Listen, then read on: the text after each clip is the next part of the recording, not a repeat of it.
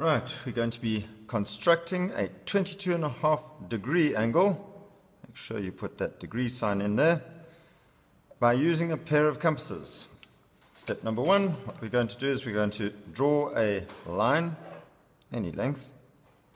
I'm going to draw a construction line coming out from the end of that line, just a little bit. All right.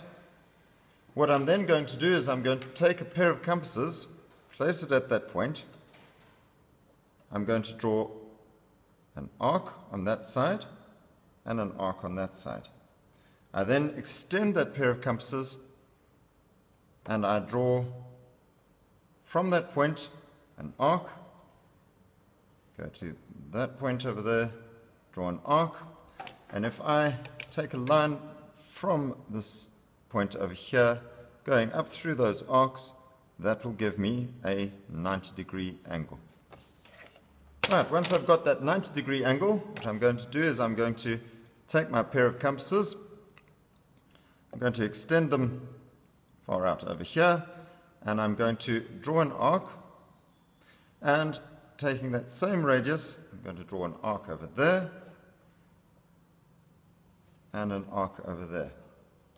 What have I done there? I have bisected that angle at an angle of 45 degrees. 45 there, 45 there. Right, once I've done that, what I'm going to do is I'm going to take another pair of compasses. Just going to extend that right out. Going to draw an arc.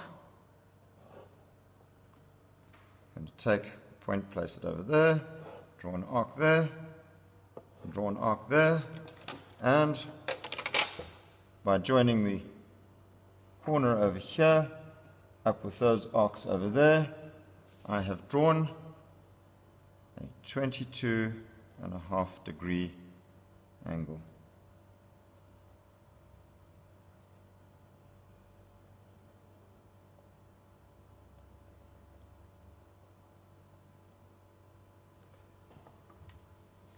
That's it.